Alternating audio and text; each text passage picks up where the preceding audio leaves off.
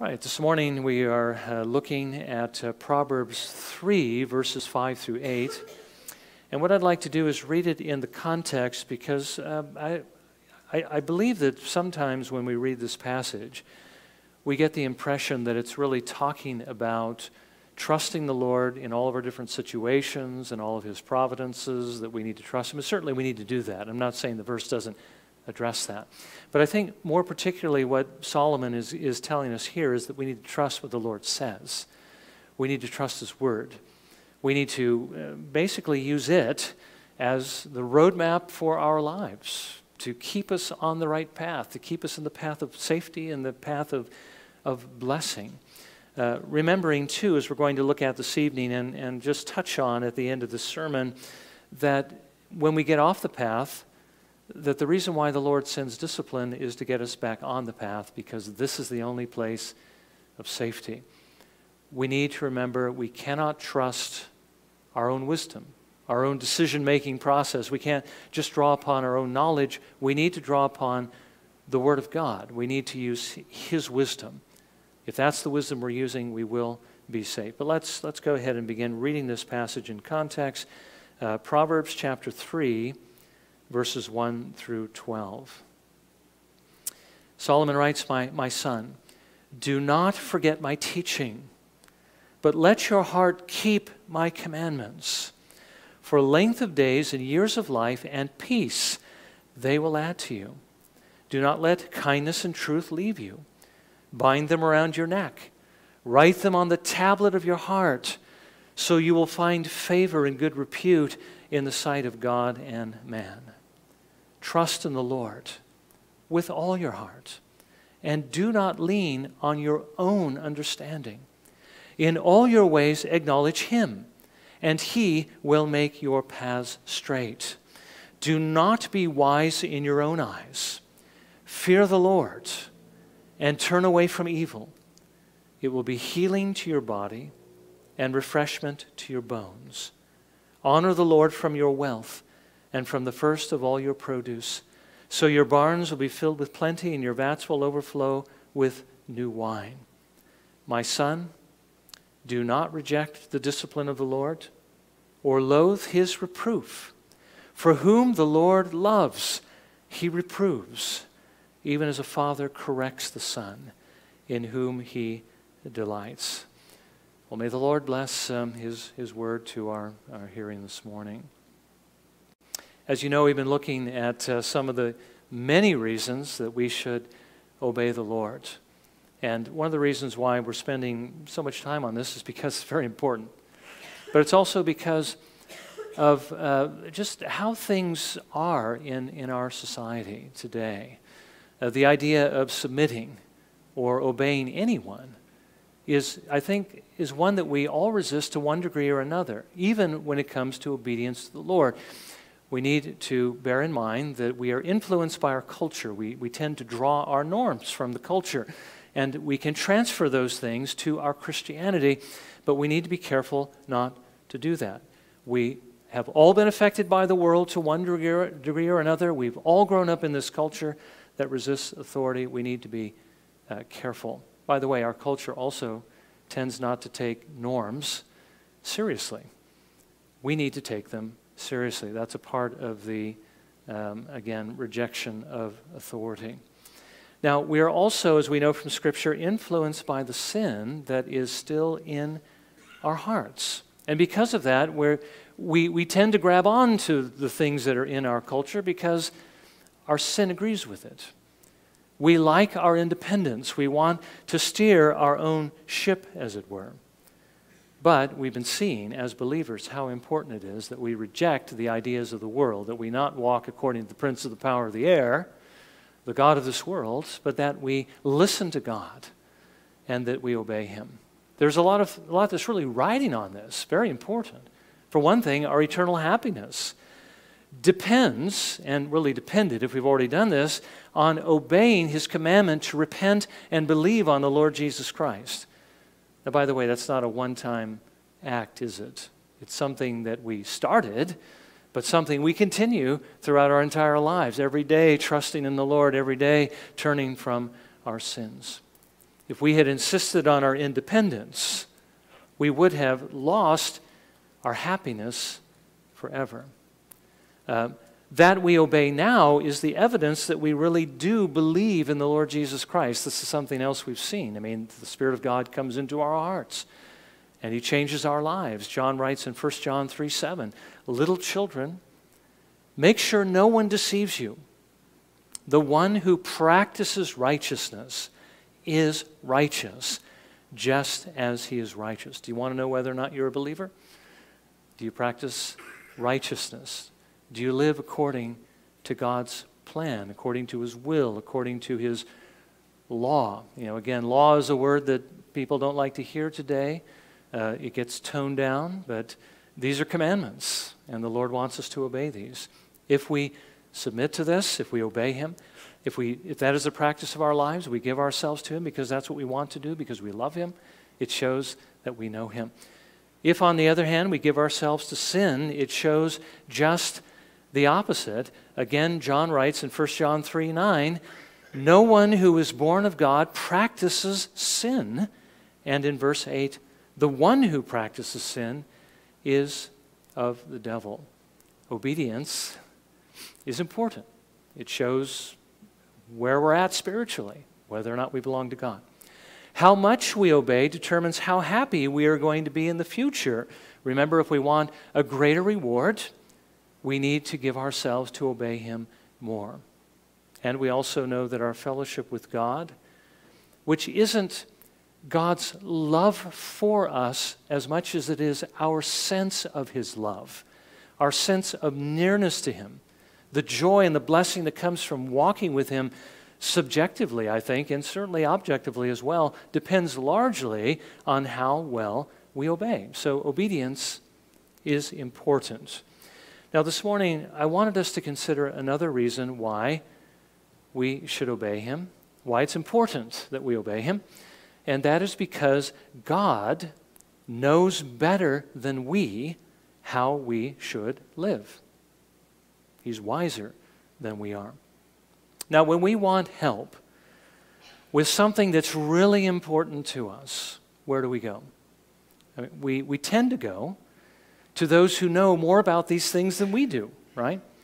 When we're sick, we go to the doctor, somebody who's an expert on how our bodies work. When we have dental issues, we go to the dentist because he knows what's going on with our teeth. When we have legal problems, we go to a lawyer, somebody who knows the law. But what do we do when it comes to living? You know, where should we go when we want to learn the best way to live? Well, sadly, we often don't go to the expert. Some never go anywhere. Some simply try to figure it out for themselves. They trust their own wisdom. Some go to their friends, to those who have the same level of experience or perhaps even less than they do. And again, that's what Rehoboam did. Remember, he went to his peers, to those he grew up with, to those who were his friends. He thought they were wise, but he didn't go to the experts, and as a result, he lost over half of his kingdom. Solomon tells us that when we want to learn how to live, we need to go to the Lord, to the one who has infinite knowledge and wisdom. We need to go to His Word because this is where He has spoken to us. He gave it to us to teach us how we are to live. We need to trust Him to guide us through His Word. Now, in verses 5 through 8, Solomon gives us really no less than 6 exhortations, 6 commandments to trust the Lord. Now, he gives us the first 2 in verses 5 and 6. This is the commandment put positively. Trust in the Lord with all your heart. In all your ways, acknowledge Him. Now, let's just dissect particularly this first commandment. Notice, first of all, whom it is that Solomon tells us that we are to trust. He says, trust the Lord. Now, His name alone gives us at least 4 reasons why we should trust Him. The first is perhaps the most obvious. He is the Lord. He has the authority to command us. God speaks, and we listen. Now, Solomon wrote this, but remember, he wrote this by the inspiration of the Holy Spirit, which means that this order ultimately does not come from him, but it comes from the Lord. And so we should do it. We should trust him. The second is that the Lord, being the author of creation with his unlimited knowledge and wisdom, made everything to work in a certain way. He made it to work in the right way. And he, above everyone else in the world, certainly knows how we should live for our well-being. Now, that's the second reason why we should trust him and not trust ourselves. Thirdly, the Lord is holy. Really, his character is the very definition of holiness. He, above everyone else, knows what righteousness is. And righteousness, of course, is what brings blessing. It's what gives length of days, a long life. Do you want blessing? Do you want a long life? You need to trust the Lord to show you how to live in order to gain those things. And then fourthly, his name, which is again the Lord or Yahweh, reminds us that he is our covenant God. He is the one who has entered into covenant with us through the Lord Jesus Christ. When we were his enemies, he loved us so much that he was willing to give the one who was most precious to him to suffer and to die so that we might become his.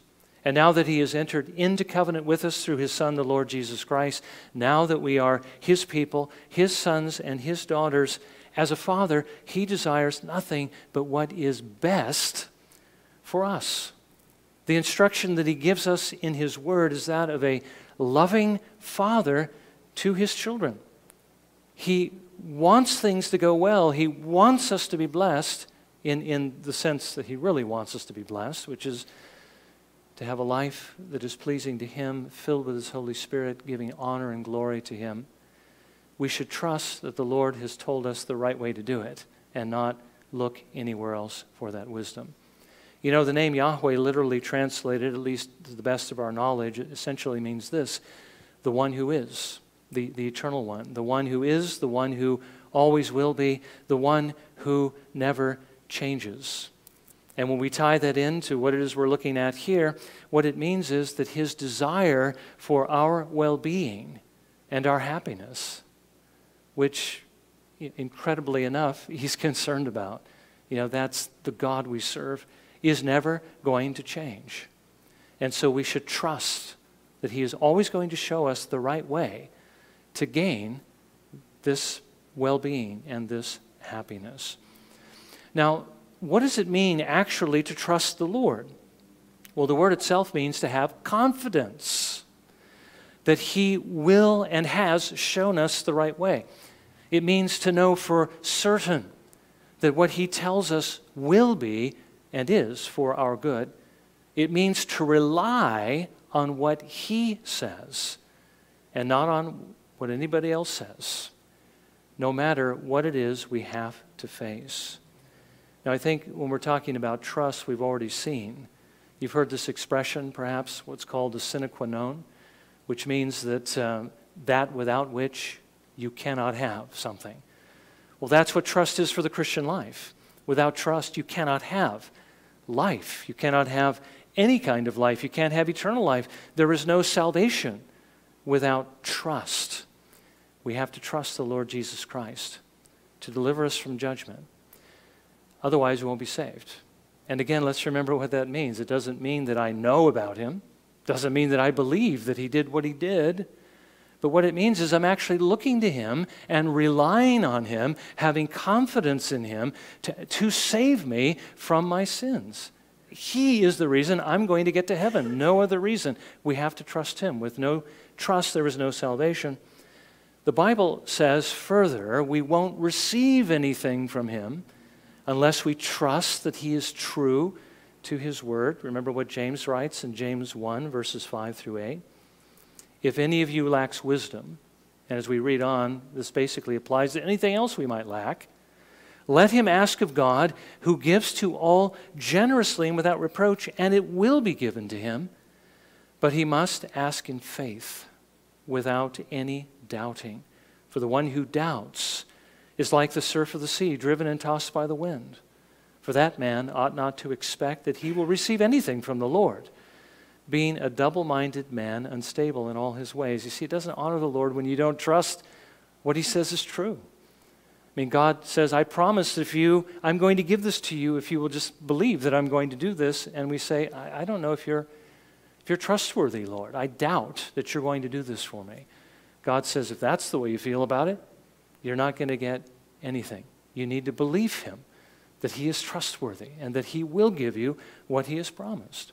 Solomon tells us that we're not going to make it safely through this world unless we trust him, have confidence in him, rely on him to guide us as he tells us in his word.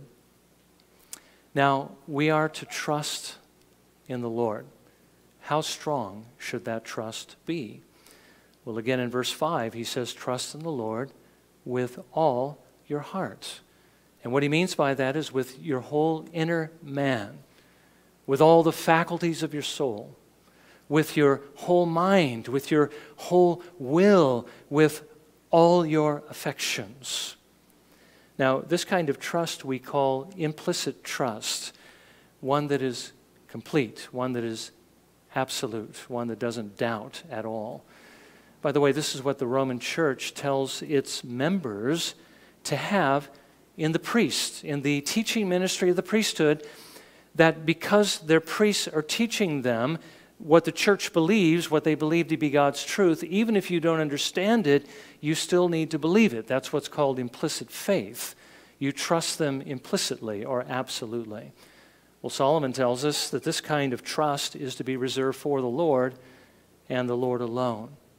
And even when we do not understand why the Lord tells us to do what he tells us to do, and I think sometimes that's true. We don't know why he says we should do this, that we should still do it because he's right and we're wrong.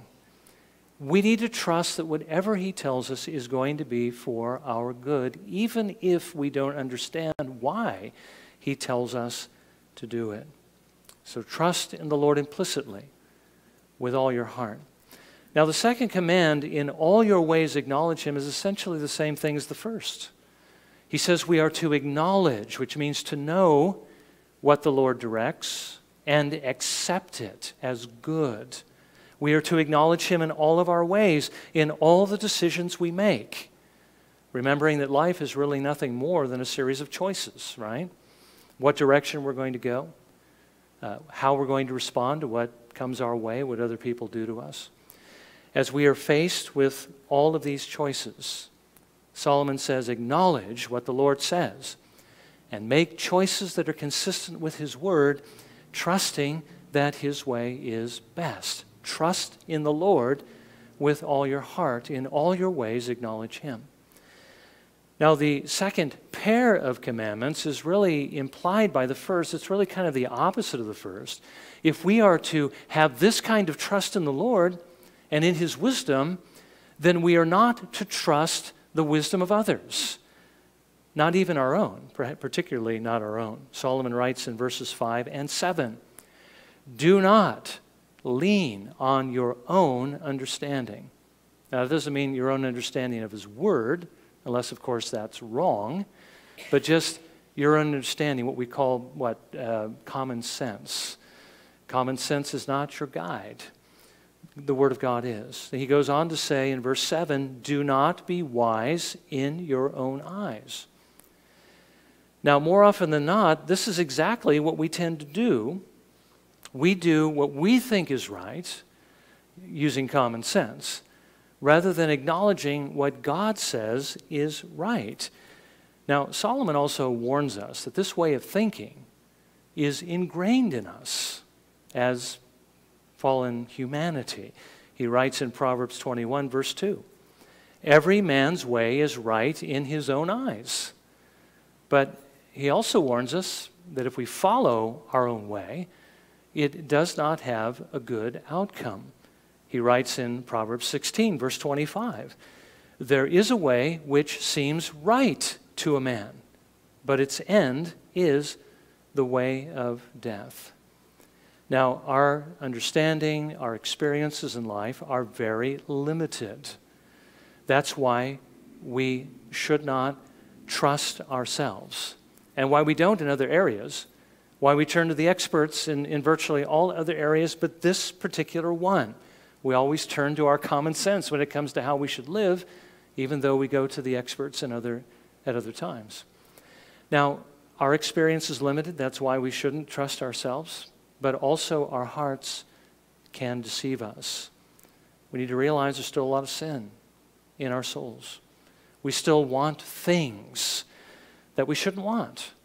And we can so easily talk ourselves into things that aren't good for us. But when we do that, we're falling under that warning that Solomon said just a few moments ago. There's a way that seems right to us, but we're not going to like the end of it. We're not going to like the conclusion. We're not going to like where it leads us. The only way we can make sure we're going to go and end up in the right direction is we need to listen to the Lord. So we shouldn't trust our own judgments, and we need to remember that our peers, our friends, are in exactly the same boat we are. We shouldn't trust them either. Remember what happened to Rehoboam. Same thing can happen to us. Undoubtedly, it has happened to us before. Now, the final pair of commands points us back to the foundation of wisdom in chapter 3, verse 7. Fear the Lord and turn away from evil. Solomon tells us in chapter 1, verse 7, the fear of the Lord is the beginning of knowledge. This is where wisdom starts. And he reminds us that there's really only two kinds of people that are in the world. Those who are wise, who fear the Lord, essentially who respect him, who know who he is, who know what he's like, what it is that pleases him, and who take him seriously. That's what the fear of the Lord means, to respect him and to listen to him. But there are also those who are foolish, who do not fear the Lord and do not respect him, such as the youth, again, that counseled Rehoboam, who really know little or nothing about the Lord, what he's like or what pleases him, and who certainly do not take him seriously. Now, what difference does it make whether we fear the Lord or not? Well, you know what the Bible says. Those who do not fear the Lord, who continue to walk by their own wisdom, will eventually be destroyed because they're not going to turn to his Son in order to be saved. They're going to trust in themselves. My good deeds will outweigh my bad deeds. God isn't really concerned about how particular I live, and so I can live how I want to. I mean, we have people engaged in this country in all kinds of wickedness that God clearly condemns. And they believe, out of their own wisdom, not listening to the Word of God, that God is with them, that God is blessing them, that they belong to him, and that they're certainly going to see heaven. But as long as they practice anything that the Bible condemns as sin, they're just trusting in their own wisdom, and the end of that is death. They need to listen to God. They need to do what he says. So if they don't fear him, they don't respect him, they don't trust him and his wisdom, trust their lives to him, do things his way, they're going to end up shipwrecked. They're going to end up destroyed. But there are also those who know the Lord, but do not respect him as they should. And so they don't listen to the word as they should. But we need to remember in situations like that, because they belong to him, God is going to graciously deal with them. And we really see that a little bit in the last point. What can we expect if we trust him and live by his word? And what can we expect if we don't? Well, Solomon tells us in verses 6 and 8 that if we trust in the Lord with all of our heart, he will make your paths straight. And then he says it will be healing to your body and refreshment to your bones. First of all, he says he will make our paths straight. Now, that's why we need the wisdom in the first place, right? So we can walk in the straight path, so we can live the right way. Again, think Pilgrim's Progress. As long as Pilgrim stayed on the straight and the narrow path, he was safe. But when he stepped off the path, he got into trouble. Now, this was Bunyan's main point. As long as we live according to God's word, by trusting in Jesus and trusting what he says in his word to guide us through life, we will make it safely from this world to the next. God wants us to be safe. Now remember, that's why he sent his Son. It's because of his love, because he wanted to save us from hell. And if we're trusting Jesus, he has saved us from hell. That's why he gave us his word, to show us the straight path so that we will be safe from sin.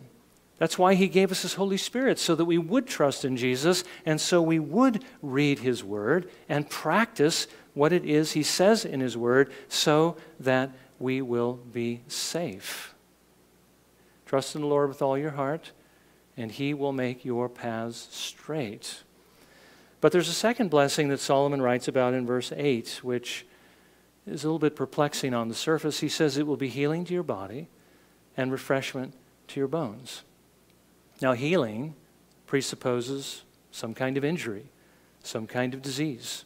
Refreshment presupposes some kind of parching or dryness. So what is it that Solomon has in mind here? Well, he might have in mind here the healing that the Lord brings to our souls when we come to the Lord Jesus Christ. David writes in Psalm 103, verses 2 through 3, "Bless the Lord, O my soul, and forget none of his benefits, who pardons all your iniquities, who heals all your diseases." Perhaps he's talking about healing us from spiritual disease that's brought about by sin.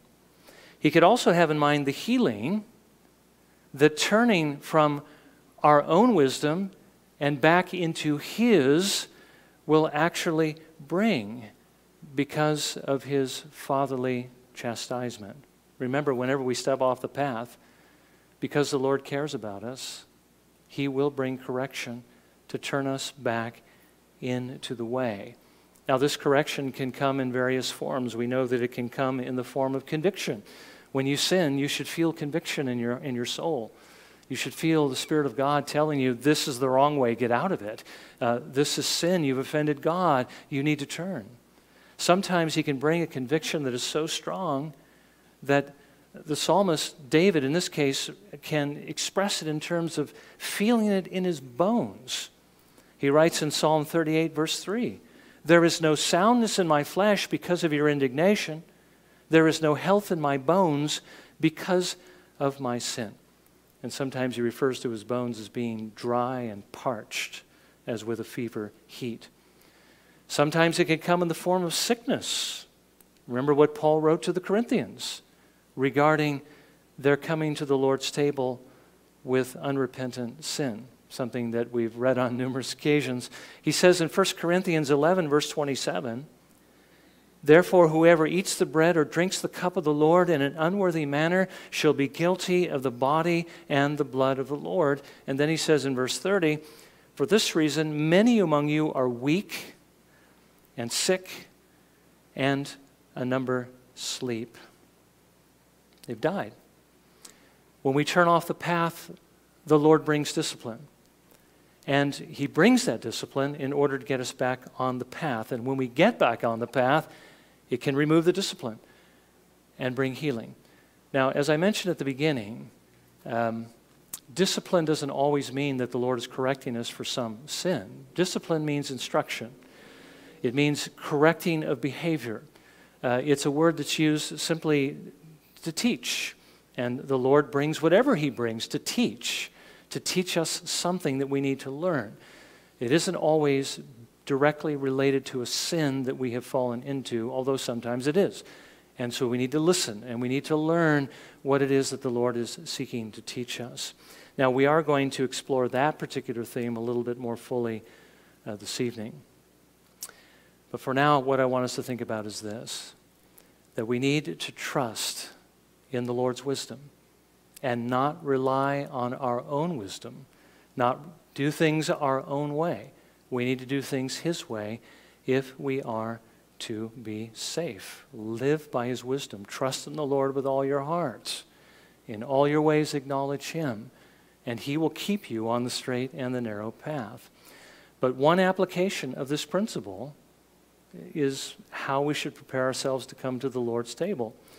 We need to make sure that as we come to the table that we don't approach it in our own wisdom. If we approach it in our own wisdom, we can think along these lines, basically the same lines I remember thinking along when I was just maybe 5 years old. And I was in church, and everybody was being served communion. And I didn't know the Lord, but everybody got it anyway. I thought, oh, great opportunity to get a little bit of bread to eat and a little bit of grape juice to drink. And that's how I looked at it, and that's how I enjoyed it. But that's not what the Lord actually says. We can't come to his table thinking along these lines. It doesn't really matter. It's just a little bread and a little wine. It doesn't matter how I'm living. It doesn't matter if I'm believing in the Lord Jesus Christ, if I'm repenting of my sins. It actually does matter. That's what 1 Corinthians 11 is all about. If we eat and drink of the table in an unworthy manner, we're eating and drinking judgment to ourselves. And Paul says, for this reason, the Lord has disciplined some of you in the congregation. It does matter. What we need to do is approach the table with God's wisdom. Okay? This is his table. There's a blessing that is here for us. Actually, the blessing comes from our Lord Jesus Christ, but this is meant to get us to look up to him. There is a blessing in the sacrament of the Lord's table if we come believing and repenting. But there is discipline or judgment if we don't come repenting and believing. That's what God's wisdom says. Now, are you going to trust your wisdom, or are you going to trust the Lord's wisdom? If you want to be safe, you need to trust his. If you want to be blessed, you need to trust his. If you want that nearness of fellowship, if you want all the rewards we've been talking about, you need to trust his wisdom and do things his way. But in order, of course, to do that, you need to know what he says. So you need to read the Bible. Don't rely on just what you're hearing here. Don't rely on what you hear from other places. You cannot get the Word of God any more purely than simply opening it up and reading it. But make sure when you read it with faith, trust, belief. This is God's Word. Remember to take it seriously, because God takes it seriously. His attitude towards the Word may not be the same as our attitude towards his Word. We need to take it as seriously as he takes his Word. There were those in the Bible who didn't take it seriously, and we see what happens to them. What Solomon said takes place. There's a way that seems right unto a man, but the end thereof is the way of death. Ananias and Sapphira thought it was right to hold back part of the price and to give it, saying, we've given all of the money, the proceeds from the sale of the land. But God didn't think the same way about it. You've lied to the Holy Spirit, and the Lord struck him down. We need to take what the Lord says seriously. If we do, we'll be blessed because of God's love and his mercy and his abundance. So let's take him seriously. Let's be safe.